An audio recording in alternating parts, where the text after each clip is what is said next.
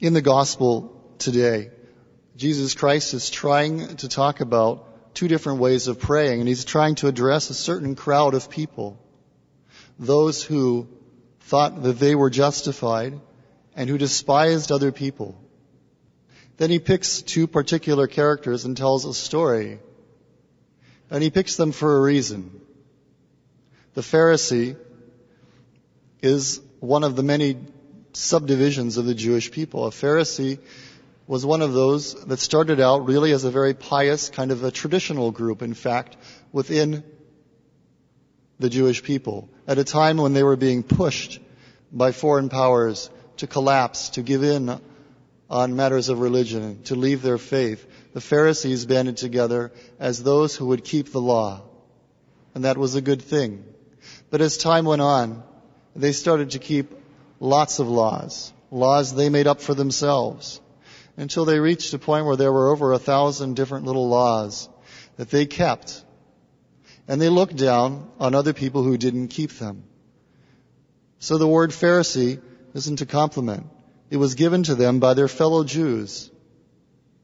And it means someone who is separated from the others. They separated themselves from strangers, and they looked down on so many of their own brethren that they became a little class unto themselves. The publicans are another subdivision of the Jewish people. A publican is a tax collector. And of course, especially around April, we don't care much for tax collectors. But these tax collectors had a special thing that was not in their favor. They worked for a foreign government. So imagine, if you would, that we'd been taken over by some other country, maybe China, and the Chinese controlled the taxing system, and there were some Americans who worked for the Chinese government as the tax collectors. And the tax collection system was this. They were given a quota of tax. Once they collected the quota, the rest was theirs to keep. You understand now why the publicans were not well liked. The Pharisees despised the publicans as terrible sinners, traitors to the country, traitors to the Mosaic law. That doesn't mean that every tax collector was really a sinner. Some of them were very honest. Now our Lord says in his story that he is telling them, 2 men go into the temple to pray. And the Pharisee is the one who prays first.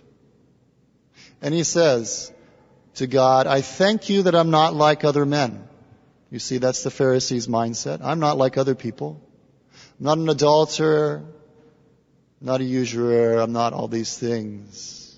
Or even like this publican. You can see publicans were considered to be really down there, the lowest of the low, at least by the Pharisees. If you look at his prayer very carefully, the word I comes up quite a bit. I am not like this. I thank you that I am that. I tithe. I fast. Lots of reference to himself. He suffers from pride. And pride is that inability to see what you really are. Pride means you look at yourself and you see someone who's quite good. And so we see the Pharisee telling God how good he is.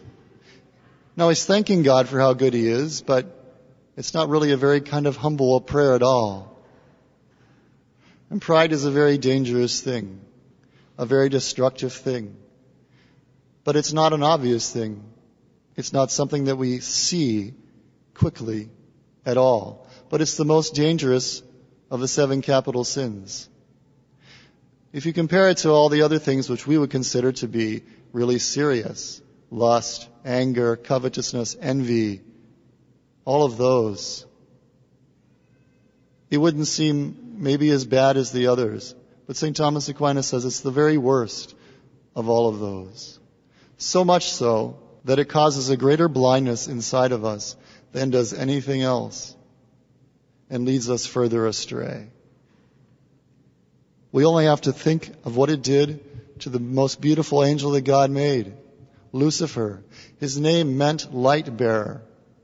Lucifer exceeded in intelligence and spiritual splendor all of the other angels. But unfortunately for Lucifer, he did sort of what the Pharisee did. He looked at himself and he saw what he was.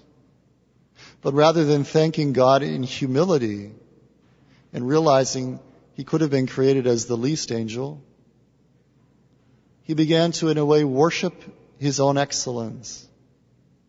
And he turned away from God and became the worst of the demons. A terrible thing, what he is now. And we have to remember, pride did that to him. And so we have to be wary of it. St. Thomas Aquinas says, pride is such a terrible thing that God, if you won't respond to any other grace and any other warning that he gives you, will actually let you fall into the most shameful sin so that you'll be humbled and humiliated. What's the most shameful sin? Lust. So God will actually allow you, he won't cause you, but he'll allow you to fall into some sin of lust to bring you down to an awareness of how weak you are and of what you're capable of doing if he's not there all the time holding on to you like a little child. That's why in the epistle it says, all these things come from God. And it talks about various gifts and abilities that are given to people to help the church. But it keeps saying, they're from the same Spirit. They're from the same Spirit. Always from the same Spirit. They're not from us. Not one of you has ever done a good thing on his own. And that might be hard to accept at first. But the scriptures tell us from our Lord's mouth, without me, you can do nothing. Nothing. It's good to remember that. You've never done a good thing in your life without the help of God. You have no beauty, no intelligence, no ability, no virtue, unless it's from God. That's what the Pharisee had trouble seeing. Even though he said, I thank you that I'm not like the rest of men, the rest of his prayer was all about himself. Then we have the publican. The publican was so aware of his sinfulness, he stood in the back of the temple. He didn't even want to get close to the altar of God, to the Holy of Holies. And he didn't even look up, but he looked down. The way you see the altar boys and the priests doing during the Confiteor when they confess their sins. And for the altar boys, they're confessing for the sinfulness of everyone that's at the Mass. In the Confiteor, you strike your breast through my fault, through my most grievous fault. And that's what the publican did. He had his eyes down and he beat his breast. And all his prayer was, oh God, have mercy on me, a sinner. That was his whole prayer. Not a single mention of virtue. You notice the Pharisee didn't ask for anything at all? Nothing. He didn't seem to need anything. He was completely convinced of his own beauty inside. The publican felt what he was. He knew he was lowly. He knew he had done wrong. And he wanted the mercy of God. And his prayer was acceptable to God. That's why Jesus said at the end of the story, that man went away justified. What does that mean? You've probably, if you're accustomed to attending the old Mass, how many summers have you heard this gospel? He went away justified rather than the other. It means he was in the state of grace. God gave him grace, forgave his sins. He was sorry, and he wanted God's mercy, and he got it because he was humble. But the other man did not get grace from God. He didn't even ask for it. And he went away just as evil as he was before, and he didn't know it. What a terrible thing pride is. It makes you blind. But there's a warning in all this from our Lord, because when the world goes bad, it's easy to look good. And it's easy to see what you are and to realize you're doing better than other people are doing. And it's very important to give all the credit to God all the time. It's not wrong to see that your family's doing okay, at least for now. But never presume that it will always be that way. Never assume that your children will never go bad, because they might. Never assume that you'll always be as virtuous as you are, and maybe you're not as virtuous as you think. It's important to be humble. I'm not saying when you come to church, sit in the back pew and don't look up. But be humble in your heart. knowing that every day, if you do well that day, it's because God had mercy on you, and He didn't let your sinfulness overwhelm you. You know, when the devil comes to tempt us, it's like a big bully harassing a little 2-year-old child. The devil's intelligence and his power could overwhelm us immediately. But God doesn't let him. The devil's ability to cause physical destruction is amazing. If God let him, we'd all be dead now. I didn't fully understand that until I read a book which I won't even give you the title of. I don't recommend it. It was written by a Christian preacher who, in college, kind of went off the deep end. He got into Satanism. And he was present at satanic worship, and they draw their little pentagram on the ground, and they're calling up evil spirits. One of the young men stepped across the pentagram into the space of the demon, if you will, and his chest was immediately crushed flat as a pancake. The power of the devil and his hatred for us. Realize it. Realize how he could cause you to sin, and be very grateful to God for every good day you have. Humility, the opposite of pride, makes us beautiful in the eyes of God. Beautiful in the eyes of God. When we look at what happened to Our Lady, when she was told she would be the mother of the Savior, the greatest honor any human being could possibly be given in the history of the world, she praised God. She had nothing to say for herself. She magnified the greatness of the Lord. Why? Because He had looked at the humility of His handmaid. And then she said, "Behold, all generations will call me blessed." God loves humility in us. It's an interesting thing. What happens to people who are becoming saints? What kind of graces they get from God, and what the soul becomes as a result of those graces.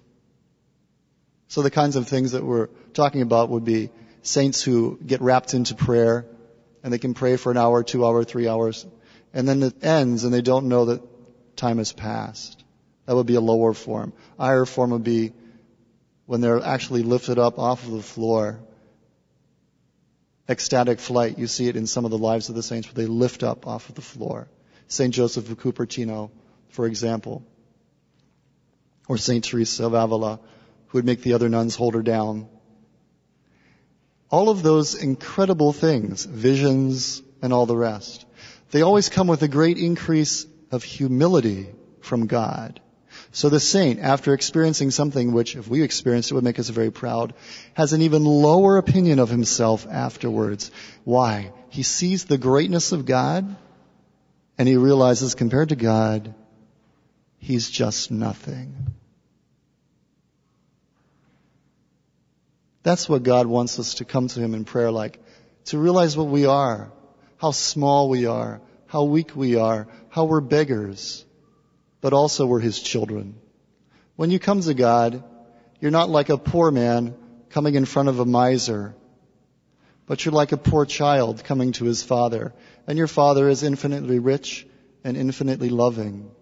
If you have humility in your heart, He can give you a great deal, and He wants to, and He will. St. Teresa of Avila said, as soon as we give God space in our hearts, He comes into our hearts that much. But if you're proud, there's no space for Him, and He can't come in. The Pharisee got nothing from his prayer. The publican received the mercy of God. If we look at the Magnificat of Our Lady, again, it says, He has filled the hungry with good things, and the rich He sent away empty. Those people who are rich inside, who are content with themselves already, who think they've got everything they need, they get nothing in prayer. Those who come to God broken and aware of their sins and knowing how needy they are and begging God for His mercy and His love, they receive that love. That's the message of the gospel today. God bless you.